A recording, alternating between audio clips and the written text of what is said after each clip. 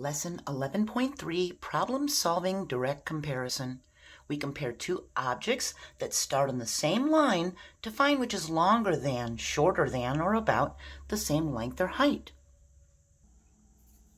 When we need to compare lengths, we use a vertical line, that's this line right here, that goes up and down, and this line helps us to see which object is longer or shorter because they start at the same place.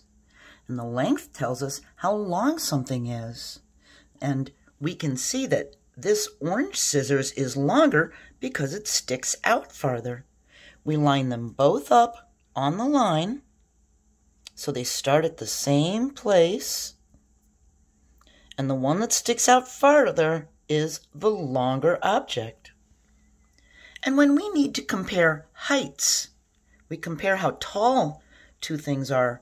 We use a horizontal line, that's this line down here that goes across like a floor, and this line will help us to see which object is taller or shorter because they start at the same place. And we can see Sam is taller. His head goes up to here. Emma's head only goes up to here. Here we have two horses. We can line up both horses on the same line. Now we can see which horse's head is lower or higher to see which horse is taller or shorter. We need to circle the taller horse. Do you know which horse is taller?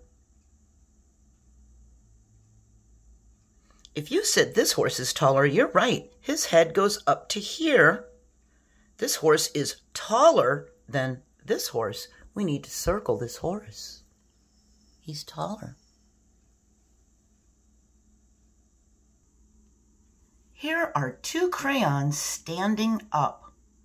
We can see they begin on the same line. Is the purple crayon taller than, shorter than, or about the same height as the green crayon? Do you think this purple one is taller, shorter, or about the same height as the green one? If you said about the same height, you're correct. They start at the same place. They both end at about the same height. They're about the same height.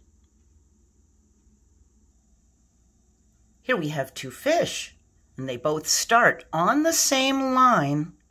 We need to circle the longer fish. Do you know which fish is the longer fish?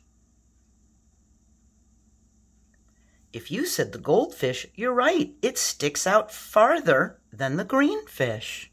We need to circle the longer fish. We're going to circle the goldfish. It's longer than the green fish. Here we have a purple cube train and a yellow cube train. Which cube train is shorter? Is the purple one shorter or is the yellow one shorter? If you said the purple one, you're right. It doesn't stick out as far as the yellow cube train, so it's shorter. Now, what would happen if we lined them up on this horizontal line? What if we moved them? Would the purple one still be shorter?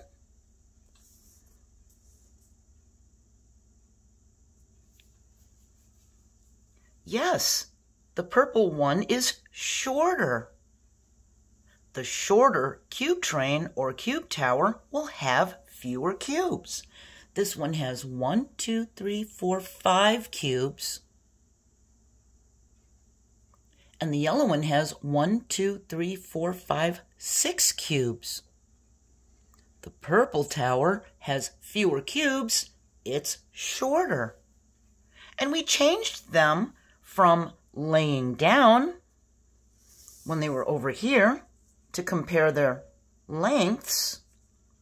And the purple one was shorter because it still had 5 cubes and the yellow one still has 6 cubes. The number of their cubes didn't change. The only thing that changed was the direction we put them. Now they're standing up. They still have 5 cubes for the purple one and 6 cubes for the yellow one. The purple cube tower is shorter.